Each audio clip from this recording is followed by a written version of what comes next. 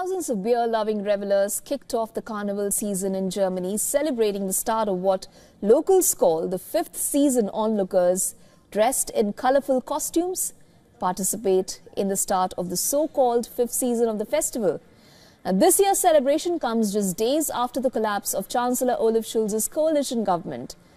Take a look at this, and with that we also come to the end of this broadcast.